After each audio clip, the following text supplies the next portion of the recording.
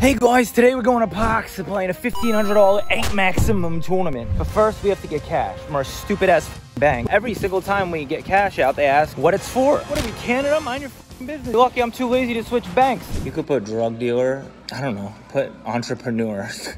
They never go for that drug dealer joke. Hit me up below, 2239. My lease is almost up in this Highlander. Let me know what I should get next. Should I buy a car? Should I lease a car? Should I fucking walk? I'm boring, bro. I'm gonna die. Yo, how am I so fucking stupid to wear these in a rainy day? What a momo I am. Not a homo, a motherfucking cocksucker. I can't film in there. This vlog might suck, I forget. Bro, I literally can't decide if I do stupid slots before or after playing. Like, is it better to get the degen impulsive poison out or save it as a reward? 1,500. Oh, nice. A $1,500 poker tournament entry. Maybe we just do just 100, just to little sauce it off. We'll rip just a little bit of $50 in Houdini. Houdini, who famously died filming a YouTube video.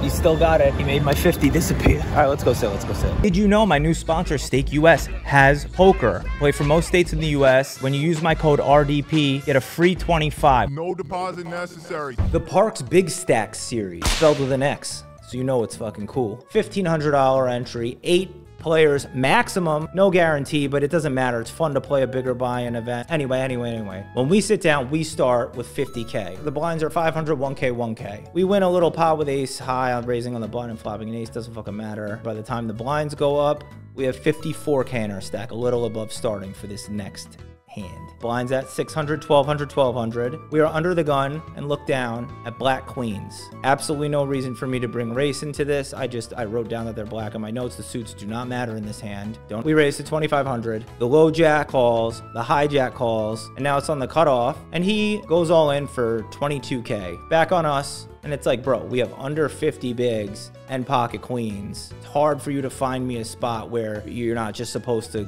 put it in one form or another. Unless you watch to the end of the vlog and the other two guys cover us. Some people re-jam here, and that's a mistake. You just call.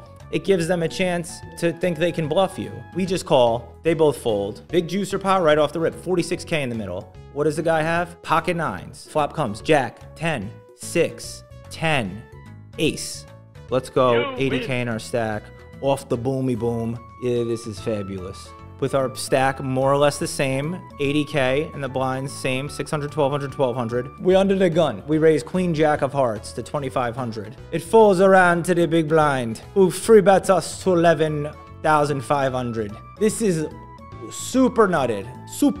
I don't know what my accent is. When you raise under the gun or early position and the big blind 3-bets you, especially live, but even fucking online, people just have it. Our hand, though, is too good in this case. The player is a competent, good player. I forget his name, but he's a good player. So all those factors, we're not thrilled with life, but we're going to call and continue. 24K in the middle. Heads up to the flop. It comes 9, 2, 2. But the good news is there's 2 hearts out there. So for only 1 more heart, you can have a flush. That's not a bad hand. He bets 6K, standard size, and we just call. That's the only option. If you would do anything other than call here, you should have sex with your dad. I don't know why that came to mind. Heads up to the turn, 36K in the pot. The turn comes, queen of diamonds. We'd rather have a heart, but maybe not. Maybe this will help us get paid, because who the fuck knows? He checks to us. We should be trying to maybe find a way to get money in here. For many reasons, we decide to check back. And those reasons are, 1, let him keep bluffing if he's bluffing. You know, we shut down all his bluffs. 2, if he checks to us on the river, then we will just value bet ourselves. It's the beauty of being in position. 3, I'm a little cautious of his giant range. So if we were to bet and then he would fucking jam on us on the turn, I don't know if I'd fold, but it would be catastrophic to ever put yourself in a position where you fold top pair and a flush draw. But maybe like, you know, masturbate to your cousin type of thing if you would do anything other than check back here. Not even. Kick your dog.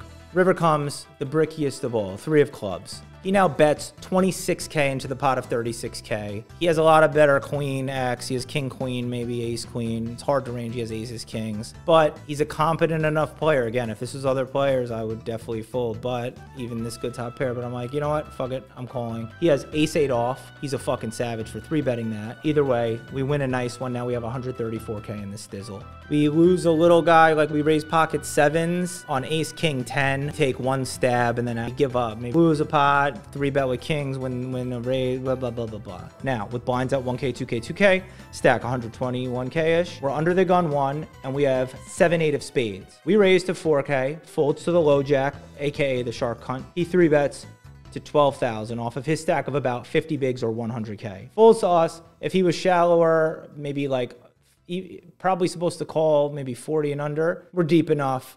Even though it's out of position, I'm going to call. Heads up to the flop. Flop comes 4-4-3. 2 spades out there. We check. He bets 8K into the whatever it is, like 28K. Back on me, and lately I've been like really way more passive in these spots, but that's not the way to realize you're fucking.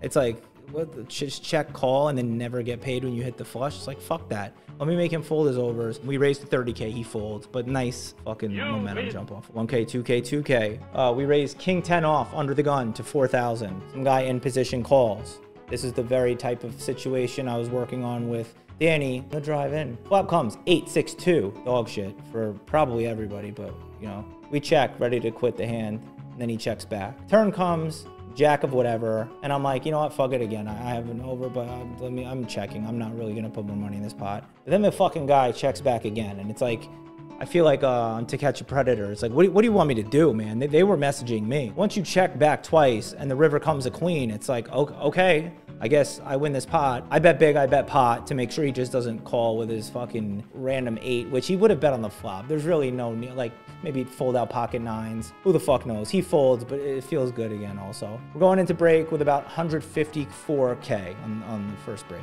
Guys, look at this shit. I hope Steak doesn't drop me. Katie has COVID and I don't want to kill people's family members. I was like, let me put this mask on. I wish I had a Sharpie to draw a dick on it. They started almost making fun of me, like being like, oh, I know you're not woke. It's funny you have a mask on. I was like, yeah, but you could call me gay for even having it in my backpack in the first place. No man should have a mask in his bag in today's day and age. Right, Soheb? I was looking for mine. Soheb and I are also about to have an in-depth Israel-Palestine discussion and smoke hash. We're gonna occupy the smoking area. I hope you enjoyed all that great break footage that I didn't get, and that's why I'm doing these hands at home, because I spent the entire break hanging out with Soheb and Aubrey talking about fucking Middle East and 150K in our stack. Blinds, 1,500, 2,500, 2,500. Villain in this hand covers us. He raises under the gun to 5,500. Folds to us in the hijack, and we look down at red kings. We 3-bet to 16,000. Folds back to my fucking dick. He calls. He's not a dick. The kid was nice. 38.5K in the pot. Nearly a full stot stack at this point. Flop comes. King, 2, 2. It's almost too good. You know what I mean? He checks, and it's like, if ever I check back, like it's like either bet really small or check, and a lot of these times it's like you have so much of the board, it's so hard for them to have shit to continue. You know what, I'll just check back, even though it's somewhat face up. Turn comes 8 of hearts. Now thank God, much to our joy, he bets 12K. He starts betting. We have like 130K still in our stack. We need to find a way to get more money in at some point, but this is the beauty of being in position, is that we can just call and then either raise his bet on the river or blast the river. Like we will have another opportunity. We just call. 62.5K in the pot, 115K in the stack behind. River comes like a 4 of clubs, so the front door flush gets there. I'm praying he bets again. He does. He bets like 33K. I fake him and Haw, not overdoing it, and then go for the jam. We go all in, go for it all. 115K, and I'm ready to do all the antics to get him to call. I cover my face, which I've never done. And I say, somebody tell me what happens. He's taken forever that eventually I call clock, which is a leveling thing, because usually if you want somebody to pay you, you give them all the time in the world to make that decision. But like rushing them kind of makes it seem more like you're bluffing. Anyway, I call clock. I don't think for any of these reasons fucking matter at all. He makes the call. He's fucking sick, massive pot. He said he had an ace high flush. We have a million chips now. We have like 5x starting. We don't even have a chance to count them before we get right into the next hand. Same guy opens to 5,500, folds to us on the button, pocket queens. We 3-bet him again. Same size, 16K. The fucking small blind, a good, nice kid who was friendly talking to, competent reg. He decides he wants to fucking get involved in his hand. And off of his stack of about 95K, he goes for the cold 4. He makes it 38K. I remember earlier when I said, it's like, bro, we have under 50 bigs and pocket queens. It's hard for you to find me a spot where you're not just supposed to put it in. Well, we have under 40 bigs right now, and I think I should have folded pre-flop. It's so nutted, and on the way to the fucking tournament, I was like, I'm gonna have to, I wanna make a hero fold pre-flop, and let myself do it. I just was like, convince myself not to jam, which old me would have done. I'm like, let me call and just see what goes down on the flop. If an ace or king comes, I can get away from it. 85K in the middle, like 58K in his stack. Flop comes jack high, jack 9-4, 2 spades. He goes all in. And yet again, I can fold. It's just so nutted. He just has aces or kings here. I think the best version of me makes the fold. Never thought I'd be like saying this or looking at spots like this, but it just is. I needed to fold pre or I needed to fold here. But we make the call and he has aces. Sick about this mistake fucking all night. Either way, after winning the kings, we're still okay. We have 170K. Blinds are up, 1,500, 3K, 3K. Same guy that we've 3-bet 2 times, raises to 6,500 now. Folds to us in the whatever. We have ace-9 of diamonds. We 3-bet to 17K now. He calls. Flop comes king-queen 4 with 2 diamonds. He checks. We bet 10K. He calls. Turn is a 3 of clubs. Checks. We check back. The river comes a jack. And when he checks to us again on the river, these are the type of spots I really shouldn't miss, and I haven't looked into it. I haven't had a chance. I just shut down because I had diamonds and I wanted him to have more diamonds, to have more give-ups. I don't know if I'm thinking about it correctly. I also made a joke against him that, like, I had pocket jack because I was like, oh, I've 3-bet you 3 times in a row now. I had kings, queens, now I have jacks, and a jack comes on the river. He would later say he was thinking about that on the river. I needed to bluff him. I didn't. I checked back. He had a queen that he probably would have folded if I blasted. Down to 130K. Win some other small guys. Now we're back up to 148K. Blinds are up, 2K, 4K, 4K. An asshole, and I don't like his haircut. Off of a stack of 40K. Or he raises to 10K. He raises 2.5 bigs. Folds to us in the big blind, and we have pocket 3s. And since I would probably call a jam, I was like, you know what? If he's fucking around, although they always just kind of have it, I just jam. He calls right away, and I'm like, oh, fuck. He shows ace queen, and I'm like, oh, hell yeah. The dickhead then wins the run out, back 10, 9, king, whatever. And then he goes, hell yeah. Oh, hell yeah. Like he starts mocking me. Fucking, I hate your haircut. We're down to 110K. Final 4 hands of the night. Semi-tilted, but it's fine. Off 1 bullet to start. Folds to the cutoff, who raises to 8K. Now we're on the button with ace-10 offsuit and 25 bigs. There's only 25% of the field left now at this point, I should say. So there is some ICM. You do have to play it different at this stage in the tournament. I know that I can't flat hands that I normally flat when there's ICM. Certainly a jam would be unnecessary. So I'm a wizard and I get it right. I 3-bet to 5 big blinds, 21K. Folds back to him. Unfortunately, he jams and I have to fold. He shows pocket 9s, which is even more tilting because it would have been a flip. But your boy double checked the solver. I played that perfect. You're supposed to 3-bet, fold. Frustrating come down after that king's hand. We end up bagging, though, off of 1 bullet, which is great. 89K off a starting stack of 50. We're back on Sunday. We're in the bottom 7 of the stacks, but there, like I said, there's about 25% of the field left. I'll take it, but that pocket queen's hand has been haunting me. Set on the flop. I am now good enough at poker to be able to fold this, and then I just didn't fold it. We just bagged in all the hands that you heard that I did the voiceovers in the future. Soheb's trolling me. He has 350K, but we're about to do some advantage play. Security's right there, so I gotta stop filming, but we're gonna look for actual advantage play. Soheb and I know how to do it. If ever you see somebody leave a kitty glitter and they have 1 Siamese in each corner, the EV, it's hot, but in smart terms, your RTP becomes 104%, again, with the Siamese in the corner. That's a juicer. $1.50 here. Advantage play confirmed. This is me. We're gonna move on. Yo, this one's ready to juice, bro. All right, fuck this. All right, he's not gonna pay. Well, He's sweating. so I found an advantage me. Oh my god. We're in. Look up. Oh my god, the whole thing moves. I'm sorry, sir, to move your slot too. I didn't even mean to move your slot. Oh my god. Drop the beat. Press it. No. Oh, you fucked up. You're supposed to press the screen. Oh shit. Boom. That's the advantage. Guys, you gotta follow our system. Subscribe. The 3 meat tacos, if somebody leaves it like that, 100% due to hit. Bro, you never get the 3 taco setup. You can't do the 3 taco trick on regular falls. Gotta be cash. Oh, give me the feature, bitch. Fuck. That ain't shit. I'm gonna be honest, I don't know about the 3 taco method that well to implement it. Come on, monkey, drop balls. Oh, it... Shit! Fuck! You go, you go. Talk to them. Advantage Huff and Puff, it's due. Alright, so... No. Alright, one more 100. Don't get discouraged. Advantage play, it doesn't always work out. Fine, we're not back here for another 2 days. We did lose 400 in stupid slots. Too early. Hey guys, wow, that was really gay sounding. Hey guys, day 2, $1,500 no guarantee. It got about 600,000 in the prize pool, and we are probably a favorite to not make the money. We have 18 big blinds. Good news is they're hour-long fucking levels. With 25% of the field left, you have like no flats. Is the main difference. Now that there's ICM, it's like you have 3-bet folds, 3-bet calls, and jams more or less if somebody before you opens. Look at this landscaping. This place is so nice. Is this how you play? With blinds at 2,500, 5K, 5K, and our stack of 89K. Very first hand. We're under big on 1. Look down at red queens. Again, I don't know why I'm bringing race into it. +2 calls, big blind calls, 3 ways to a flop. Flop comes king, jack, 9, all hearts.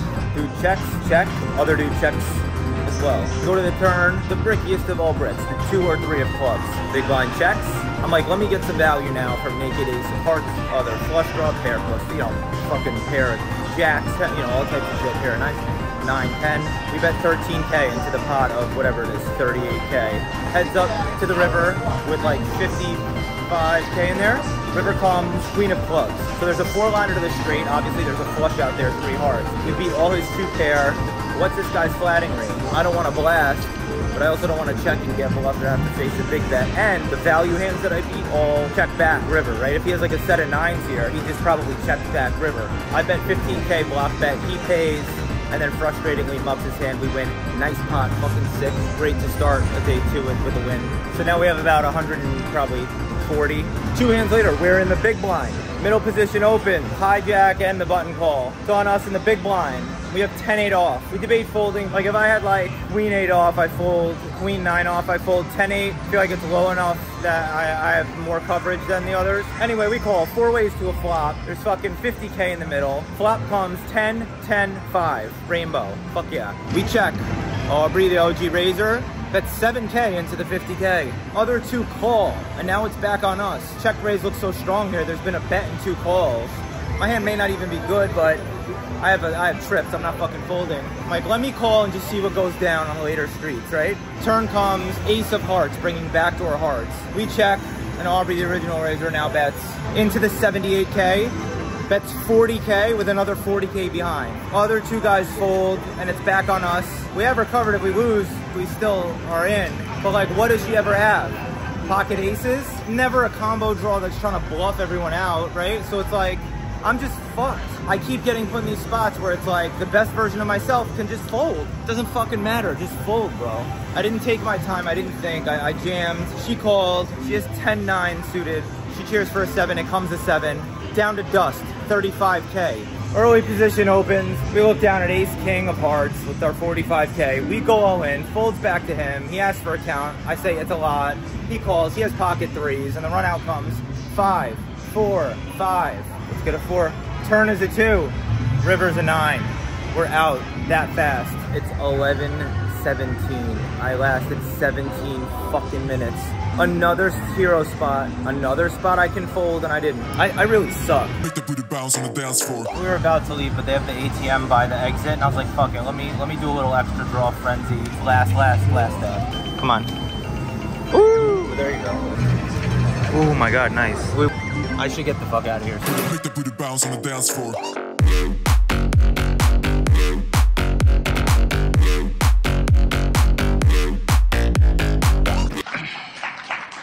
Now, he doesn't deserve any applause.